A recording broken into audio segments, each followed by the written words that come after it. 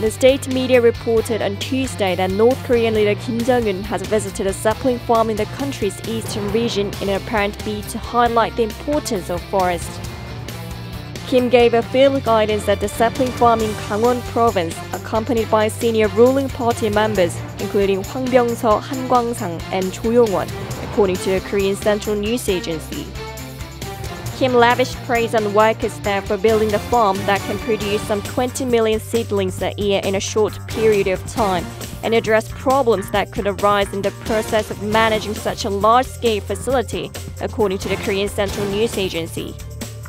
His trip to the farm is seen in line with North Korea's stepped-up push for reforestation of the country by improving sapling cultivation techniques and planting more trees. North Korea earlier agreed with South Korea to cooperate in protecting their forests along the inter-Korean border and other areas from damage caused by harmful insects.